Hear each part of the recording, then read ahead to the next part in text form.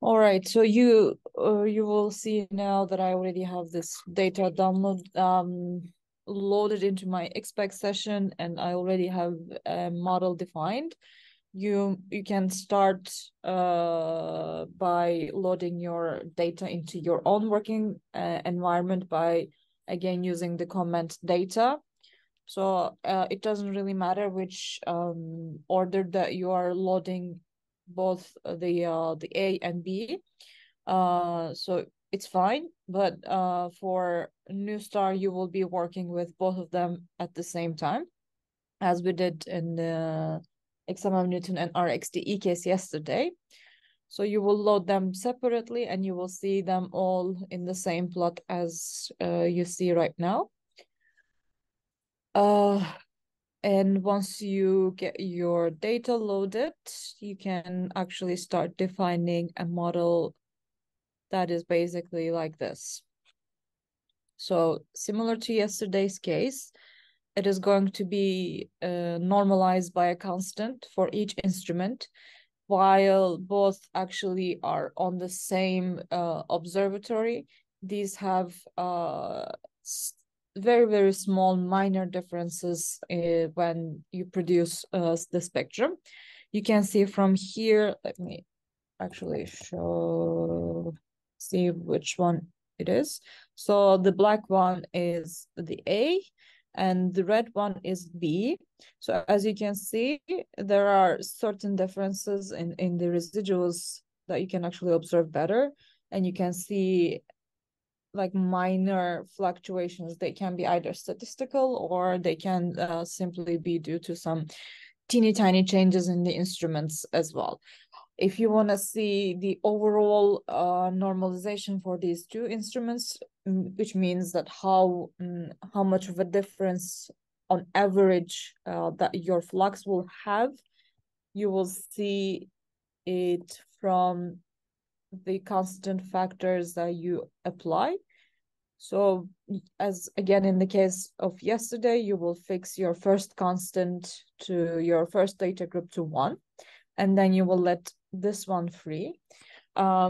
With this one, you will not see huge differences or huge problems with your reduced chi-square value, since as you can see, the difference is actually much less than like even 1%. So it seems like even though there are some statistical fluctuations over here, on average, it is pretty consistent. So it's also one of the ways to check if there was some sort of a problem between the two instruments when you produce the products, as we did. As I mentioned, it can happen that some connection issues might happen during the extraction of the spectra and the light curve. So this is just to make sure that you are actually within the good range for your spectra. You can run an error command and make sure that your parameter is well constrained. And it seems like the errors are so low that you are actually dealing with very consistent results between the two focal planes. Again, you will have your absorption column. You will have your disk component. As I don't know if you actually got the chance to look at the paper that I sent you over Slack.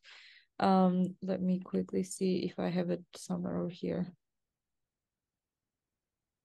Can you see my screen right now? Like, yeah, Yes. okay, perfect. Because I don't know exactly if it's gonna keep moving with me as I go from one desktop to another.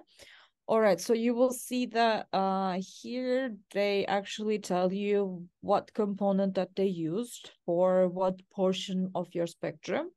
You will also see that this is looking slightly different than our residuals because they probably have a different binning.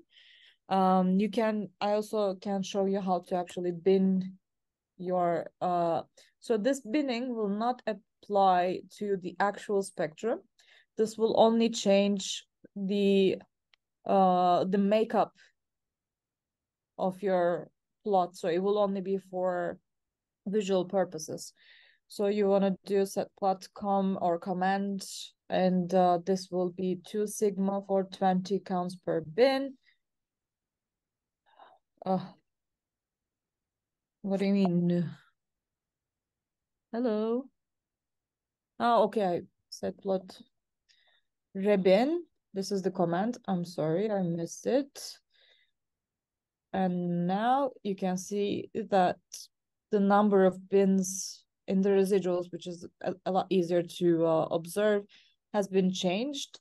Sometimes it will also change the scale. Then you can basically just get it back. It doesn't mean that it cut off all of the energies above 20 keV. This is just to show you how to play around with your bins, but it will not change anything regarding your fit statistics. So I will get back to how it was. Now we're back to our normal spectrum. And then if we go back to the paper that I sent you, you will see that what they are using is slightly different than ours.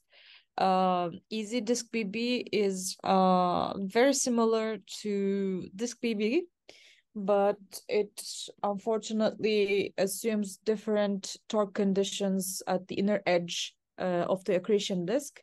It basically assumes zero torque, but that assumption only holds when your accretion disk is accepted to be at our ISCO.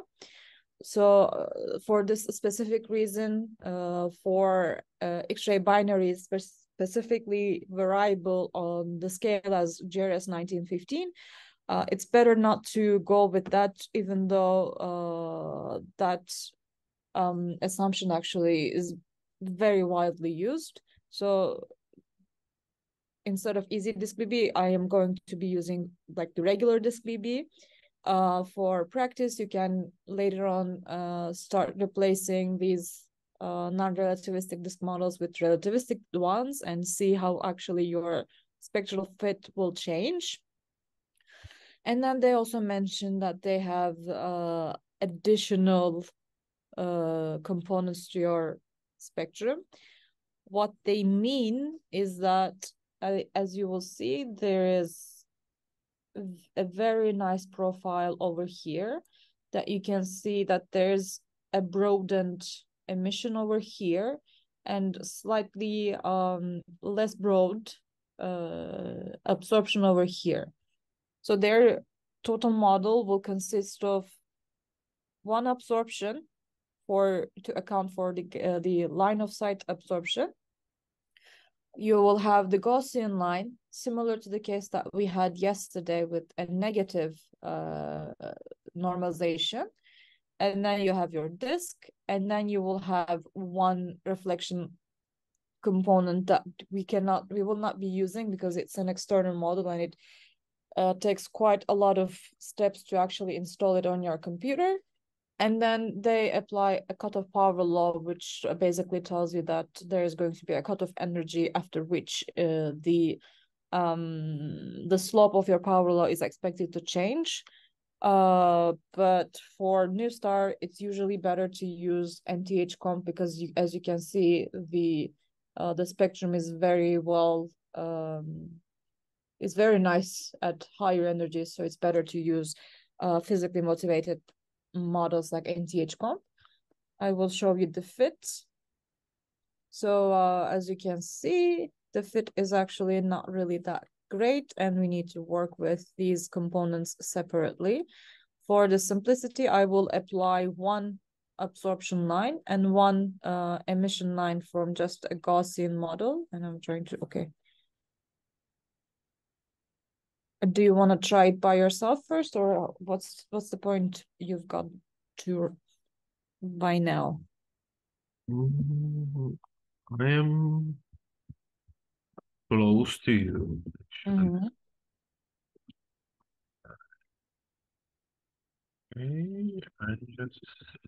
Okay, Okay, can I have a question? I forgot how to unset the parameter that it doesn't equal the another parameter.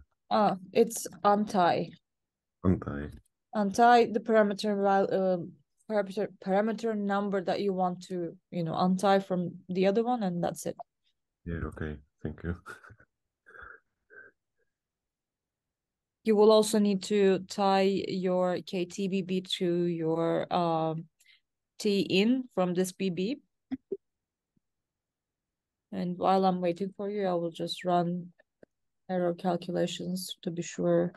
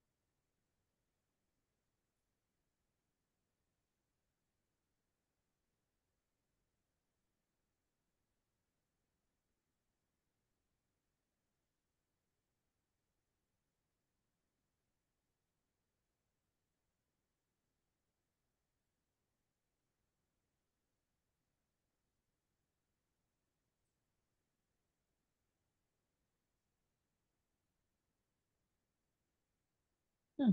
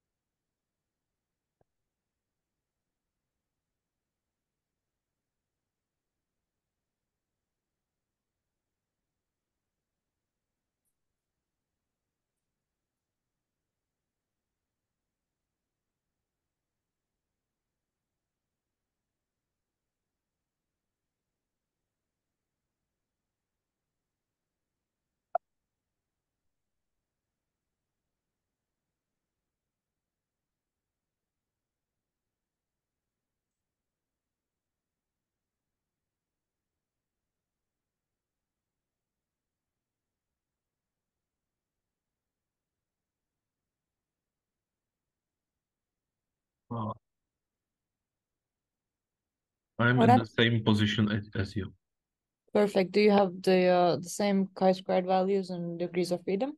Yep, Perfect. completely the same.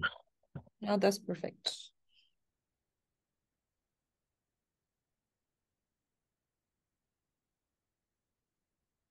Martin?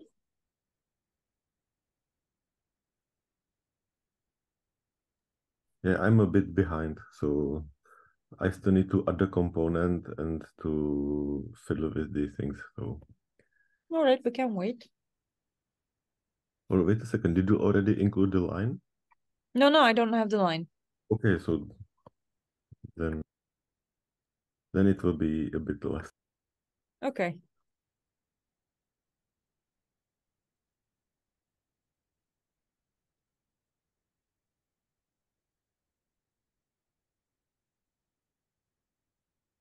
By the way, do you hear the AC in the background? No, Oh, that's perfect. Because it's going crazy, but I don't want to turn it off. but it's a bit interesting. Yeah, Did we have the same total fit chi squared? But we don't it's have the exactly the same same. chi squared for the first group and the second group. What do you mean? That I mean, the first chi squared for the first group, I Mm-hmm. have 1556.33, and the Mm-hmm. second one I have 1499.05. I mean, those are very, very close. So, like, the thing Yeah, that's just different is just statistical. yeah.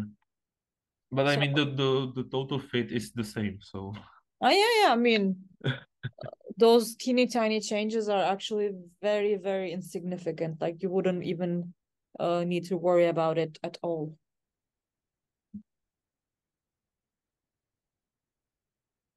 I mean, if it was different for the number of pins, yes, then that would have been a little bit weird, or degrees of freedom and stuff. But overall, the chi-squared is no, everything else is the fine. same. Just those two numbers are. No, it's fine. I mean, after all, we are using different computers, different, technically the same software, but different versions because it has to be for different operating system, etc. So like Yeah. that's not even a concern. But how about the parameter values? Let me check. In the Look meantime, at I'm gonna them. take a look at what they used for NH. Okay.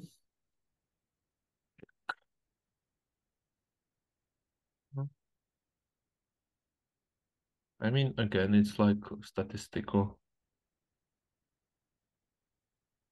Yeah. So you get similar results, right? Yeah, almost the same. It's like less than a 1,000th of a mistake And then it's nice. in the percentage. Like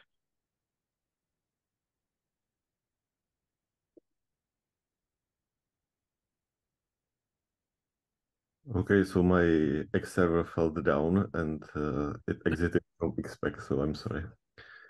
Okay. So no problem. Go ahead, and Tom will later send me the video, and I will catch up. Yeah, I will also be adding these tutorials today, like after we finish this session. So I will put this on GitHub so that you can try it Okay. out by yourself. And I will also list some of other models that you can try if you wanna, go through the installation and see how everything will work. But so yeah. So the idea is again the same. We need to start treating these things, these features in your spectrum. Now I am plotting it in terms of residuals. So what you will see is that your higher energy tail is very well constrained, which means that your power law contribution is very well modeled right now. And you need to start worrying about energies, let's say below 9 kV, that is a bit concerning. And below 5, it's still, again, mostly instrumental uncertainties. As you can also see that the error bars are quite large. And apart from this dip in the PMA, it's actually considered to be steady. So the first thing you are going to be doing is to add the first component. As I said, I'm not going to be modeling the entire continuum from the reflection. It's better to include all of the components that actually come from the relativistic reflection. But for the sake of our analysis and for the sake of my mental health, I don't want to install all of those models for the moment being. Again, just adding one Gaussian line is still going to be providing a bit of a good approximation for what you want to model. And I'm gonna go ahead and add component 4 at go, and I will say start to fit from, let's say, 6.7. And then let's add the second Gaussian. I'm gonna call it 6.9, the same, pretty much the same absorption line energy as we did yesterday. Sigma can stay, but for the normalization, as we did yesterday again for our disk wind, we will say this normalization should be negative 0.1. And as we've seen from the error that I made yesterday, we should not let it go anywhere above 0. And then I'm gonna hit enter. This is going to be our setup. So you see, Can I get you back to the normalization? How you wrote those numbers? So Yeah. Okay. Thank you. Here's the line. Yeah. Okay. Everything all right? Yep. Yeah. I just wanted to make sure that I written them good. Okay. I mean, the idea is just to not let the normalization go anywhere above 0. So normally it should be like, for this normalization, you can actually kind of see it from here, that it would be somewhere around -1. And for this one, it would be somewhere around 2, 3 or something like that. So although this is not logarithmic, so yeah, so this is -1 and this will be around 1. Or somewhere around 1, 1.5 or something like that. So you can actually see what type of normalization that you would need from here. So this is 0. I hope that makes sense. Yep. All right, I'm gonna start to fit and hope for the best.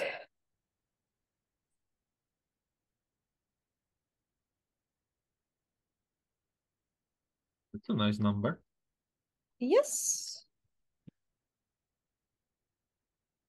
And as you can see, our residuals are back to between 0.5 to -0.5. And if I want to see what the Dalkai is going to be looking like. Oh, okay. So as you can see, everything seems to be perfectly aligned. And let's do set plot add to see what the components are going to be looking like.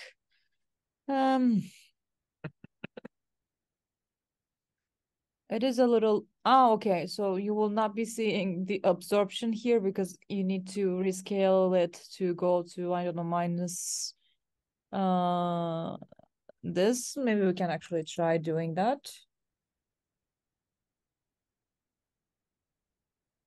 And we would go to, I will say, -1 to 100.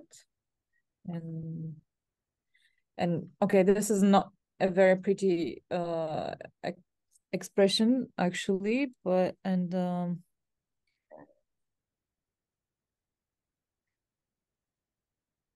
seems like it doesn't really show the absorption.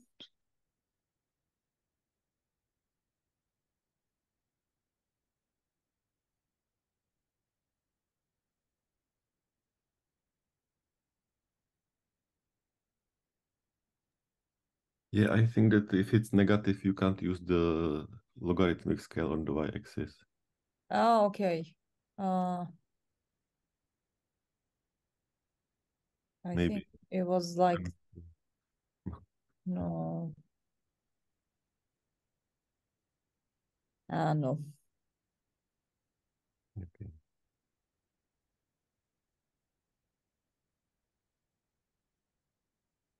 Oh.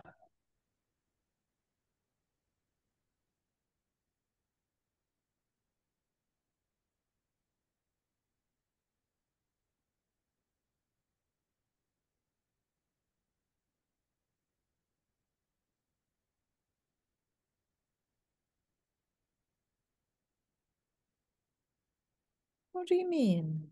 You're not in XPEG, you're in PG plot. Yeah, but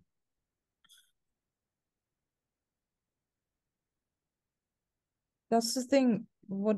I think just do not use PLLD, but just PLD.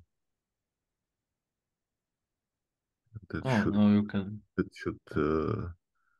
No, it goes back to. Okay, what I'm gonna do is.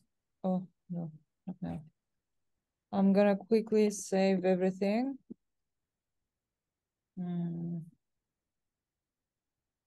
And quit the session again and start. Oh no.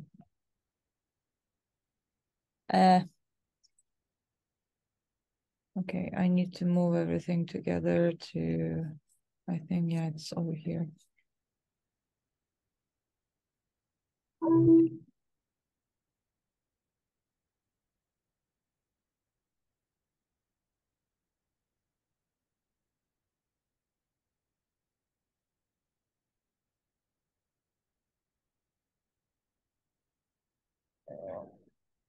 Hey.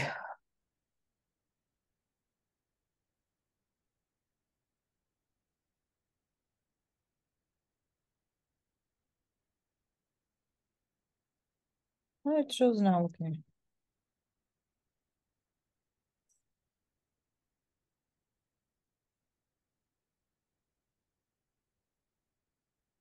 All right, we are back to where we were. And actually, somehow did the chi-square value change? Yeah, you have it lower than me. It might be the case again, another local minimum problem. Oh yeah. I mean, it's better this way.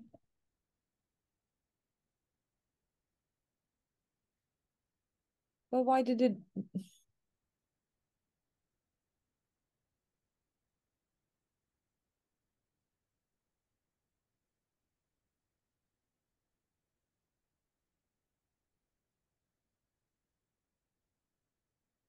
I seriously don't know what is happening.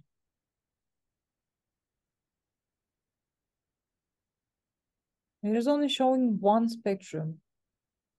And do you have them both? Yeah? Yeah, you do. Huh.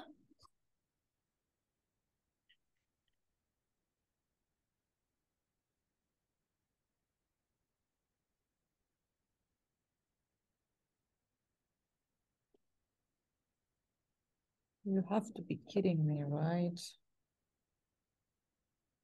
Now it is here. But it's not in the top one, no? Oh. No, I think I think it is there. Yeah, it There are just can't be seen. yeah. I mean, you can see a little bit of black over here. Yeah. But now I plot and then it goes away.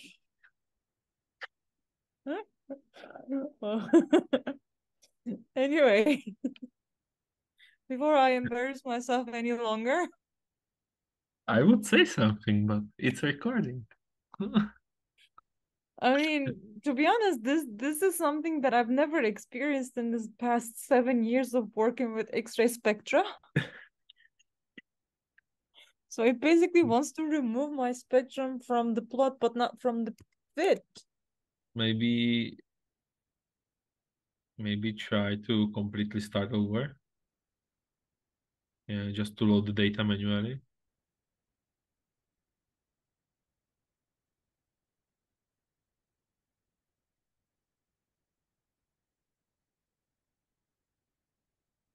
Oh. No, wait. We have only one. Now there are two. Yeah. Still And you two. still have the lower chi-square. It's still lower than yours? Yep, I have 2,349 if I'm not mistaken. Can you try running errors on? Yeah, I'm right now I'm doing it. So I'm trying to run the error on 1 to 16 because the other one's just going to be the same almost. And it's taking a lot of time as it is. So this is very interesting.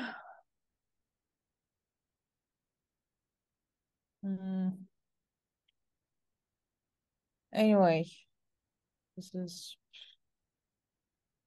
I seriously have no idea why.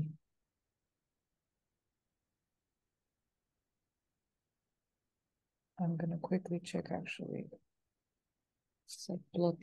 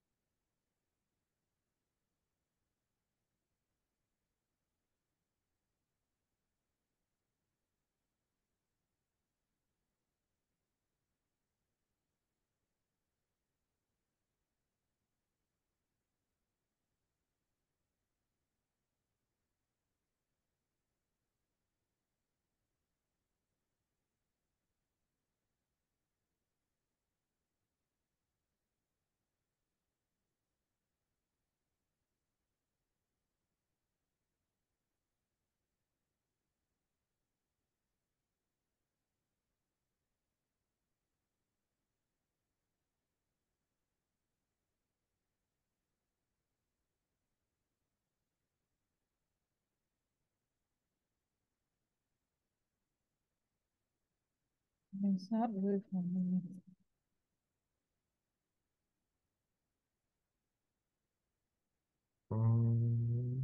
Then you have the second window. Then you have the second window somewhere open. No. No. No. Okay. My computer just decided to stop at the 12 parameter. What do you mean stop? Oh, it's just probably trying to calculate something. Do you want to share your screen to see what's happening? I know there's nothing happening, you know. There's like he's calculating the error, he stopped at 11, then there's some warning that 0 alpha matrix diagonal element for parameter 5. That is something like that, and now it's not doing anything. I think it's calculating the confidence range for the 12 parameter, but it's taking him pretty long. What's the 12 parameter here? The electron temperature. I mean, as you can see before running the errors, the margins are quite large already. Let me see. Yeah, for me it is 12 parameter 7,354 plus minus. So yeah, it will probably run for quite some time. Yeah, it's probably that it's not really that constrained. Yeah, it's trying to find out the confidence range. So it will take a while. Yeah.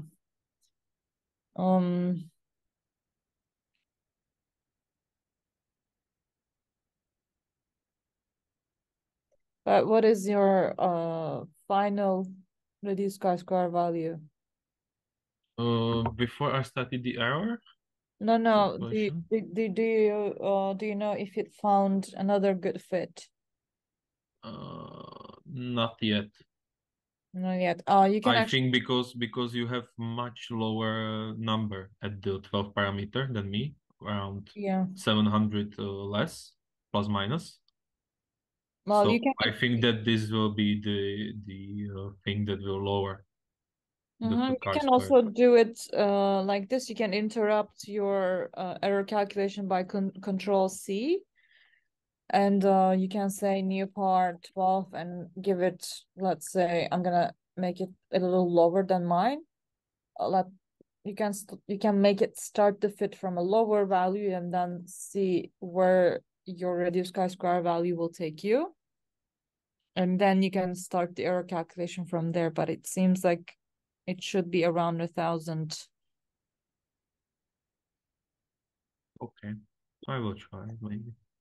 I will wait for like try to wait for 2-3 minutes. If it not doesn't do anything, then I will. Is this?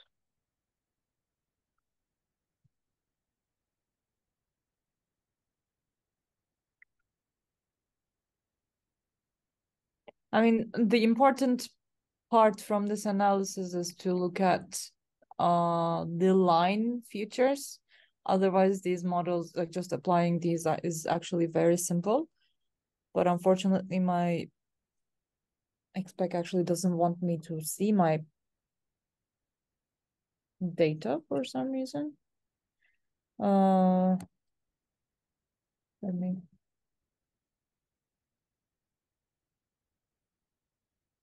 Wait a moment, I just need to reply for an email.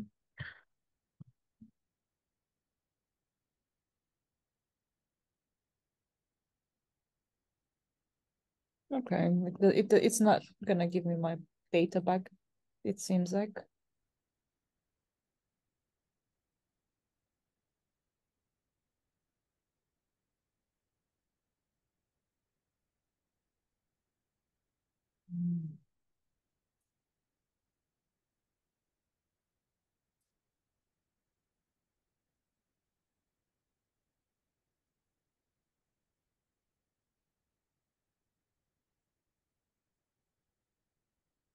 So just to finalize at least this part of the analysis, what you can quickly check is how your results are actually compared to the paper that I showed you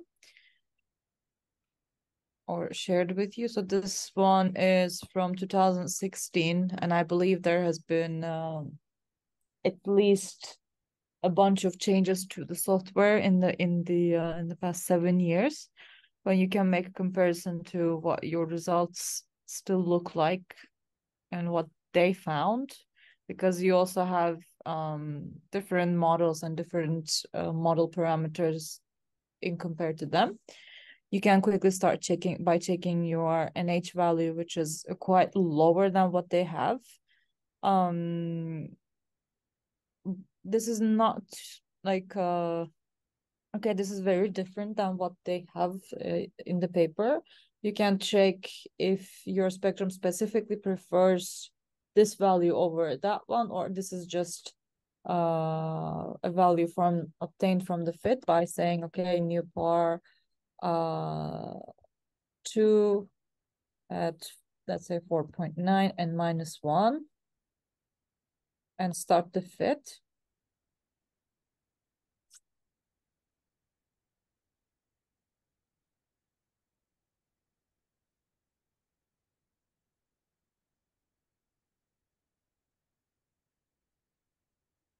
But as a reminder, the NH and the soft components of the disk, they are usually much better constrained if you have a spectrum that has a tail that goes down to 0.1, which is like the low energy, the soft part of the spectrum, to be able to constrain these parameters much better. So most of the times, if you have a source that has been observed by multiple instruments within a very short period of time, it's better to actually fit these spectra with more sensitive instruments and then get your NH value. Otherwise, you cannot really constrain it from just the X-ray spectrum. As you can see, in our cases, it actually produced a worse fit. And I will continue quickly, just plot it and see if you can see that it actually messed up our absorption line that we were able to fit very well in the first place. And we will see that the line energies are messed up quite significantly. So I will actually plot this parameter again and start the fit from the scratch. And additionally, we will see that some other parameters are going to be, of course, it does not find the fit.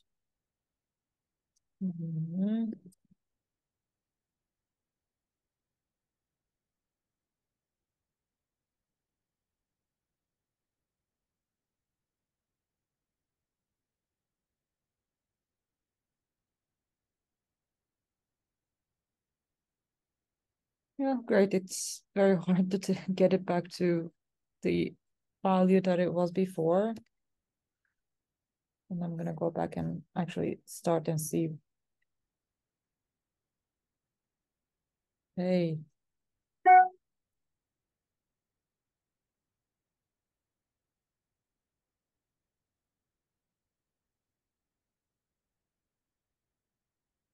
As you can see, the line features are really not doing well over here.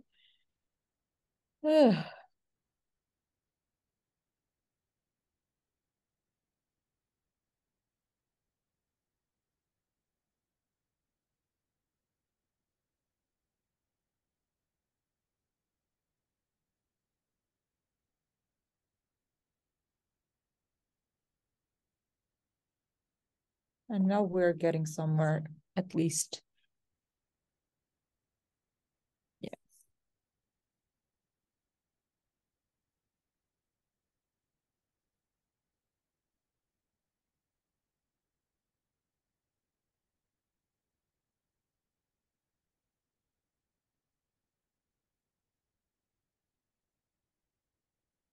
Eh.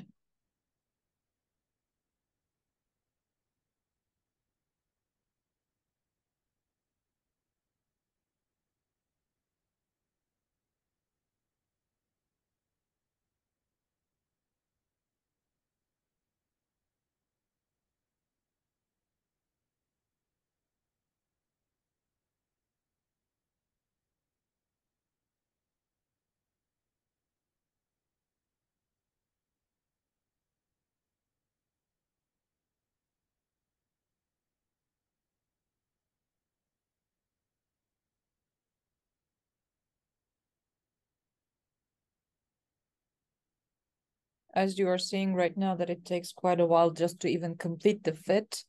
It seems like when we tried to give our NH value the 4.9 value, it ended up actually finding a completely different, probably local minimum, that it messed up the parameter space that expect was trying to explore at this point.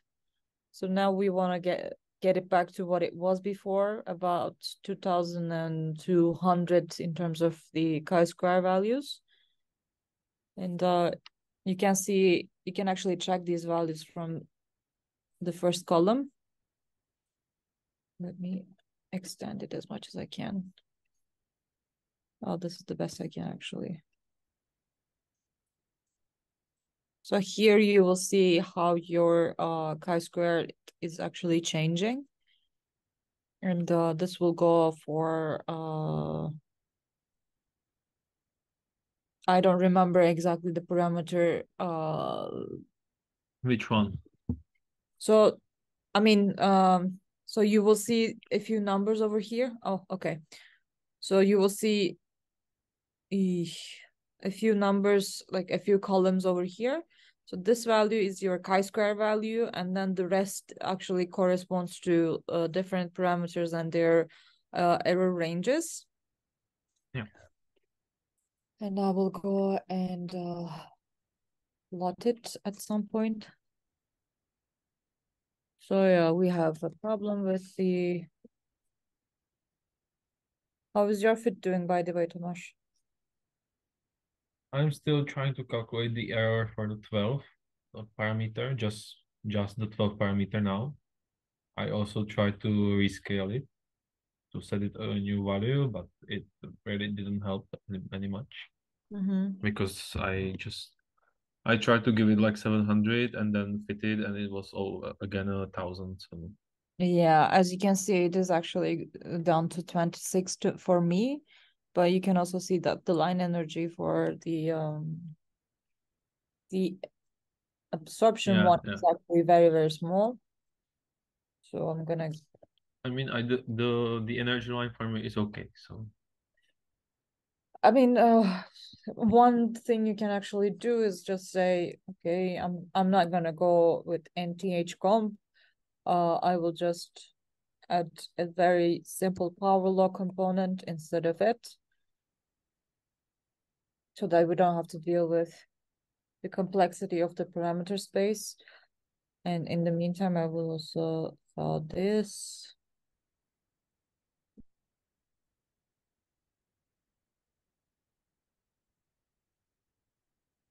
Although this might produce like worse fits in terms of the chi-squared values than compared to NTH-Com. As I mentioned earlier yesterday, I believe that the power law, like the simple power law model, is actually not really that preferable, while it provides quite good approximation for the power law tail that you will normally have in your high energy spectrum like this. If you want to deal with how much the disk versus power law component will be compared in lower parts of your spectrum, then it is a bit of a big problem. There's also another model that is called simple, which is like a multiplicative model that you will be applying on top of your disk component, which basically tells you, okay, I'm going to upscatter and downscatter some of your photons, and I will give you a fraction of how much of your photons are upscattered and downscattered, and then that will give you your power law. But unfortunately, at least from my analysis, I could say that it is not really the complete image, especially if you have a spectrum that goes up to like 80 keV. But as we are now seeing, it's still struggling with the fit.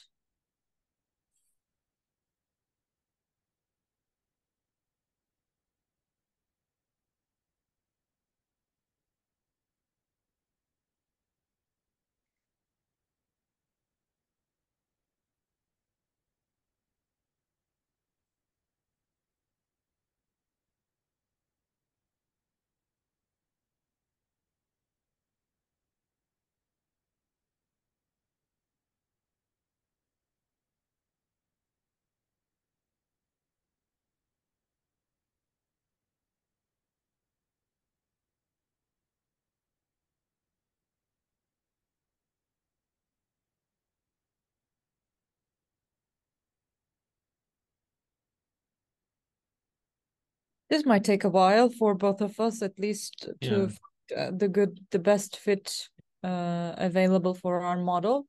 But I hope you were able to get the gist of what you will be doing if you want to work with X-ray spectrum from X-ray binaries from these three instruments. And again, and reminder that I will be adding also NuSTAR and Chandra for the tutorials, and I will also upload these examples on the expect tutorial that you will have. You can also give it a try with Python if you're interested in. I will quickly plot it for the last time, and you see that there's still a bit of a problem with the line energies here. For the sake of our that I will just reload it from the beginning.